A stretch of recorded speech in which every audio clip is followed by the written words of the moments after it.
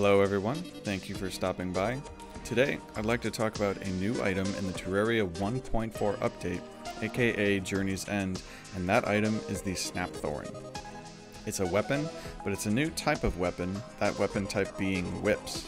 What's unique about whips is that they are actually summoner weapons. As you can see, they deal summon damage, along with some other effects. This changes the way Summoner is played, as it gives summoners an actual weapon that is boosted by summoner armor other than their actual summons.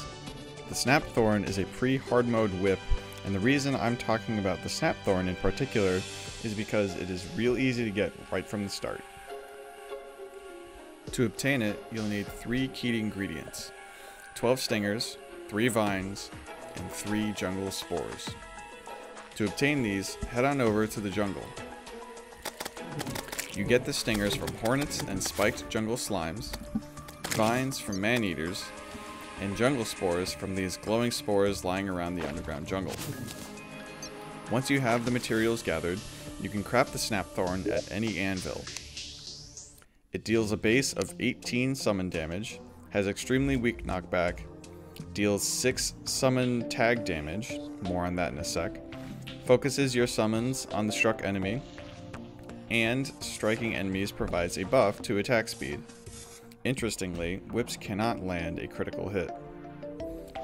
Even without a summon, it is a very decent pre-hard mode weapon, with a nice reach, good damage, and not too slow.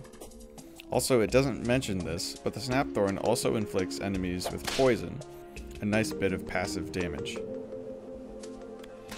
Here you can also see the buff to melee speed, which is activated on hit and lasts 2 seconds.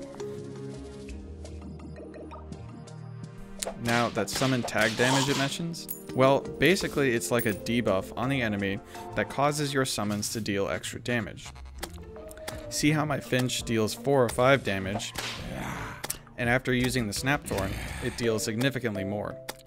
There is another pre-hard mode whip sold by the zoologist called the Leather Whip, but you need to fill up a decent chunk of the bestiary before she sells it, and for a decent chunk of change.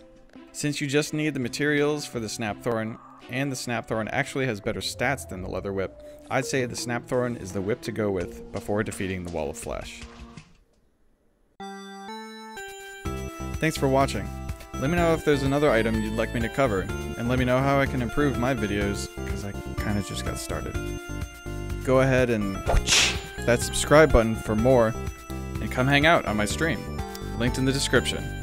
See ya!